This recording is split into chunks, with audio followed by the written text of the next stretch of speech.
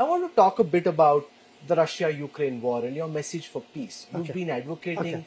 that there should be peace between Russia and Ukraine. Yeah. Do you see that happen at all, or do you think this war, which has been continuing for the last several months, will continue for the next several months? I wish sense prevail. You know, this war has cost very heavily to the world.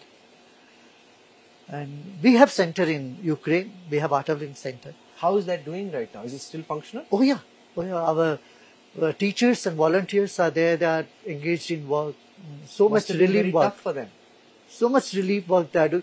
But to see the resilience and the enthusiasm in them, I really appreciate that. You see, I made a phone call and thinking they will be having some complaint. You know, they were having fun actually. Really? Yeah, they were, in the sense they had humor, they had resilience, they are fully spirited to go and work, and they're doing quite a bit of relief work. Yeah, it's amazing to see the resilience and the resolute nationality in Ukraine. Do you see a message of peace? Yeah, we started standing up. I stand up for peace campaign throughout Europe and America and South America, everywhere, and it got very good response throughout the world. And yeah, we have to send a message. See, when we are so desperate, we don't know what to do because someone else is waging a war. You get into more depression. But when you know that you can put your intention, we all stand up for peace, at least it gives you somewhere to vent your,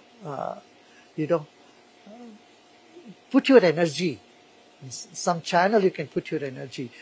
And, our thought power is not small.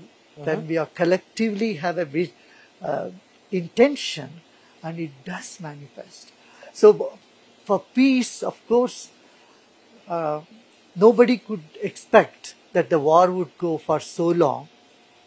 And Ukraine started reclaiming many of the territories. Well, that's why I say you can't underestimate the human power and human intention. Of course, there is a divine will there.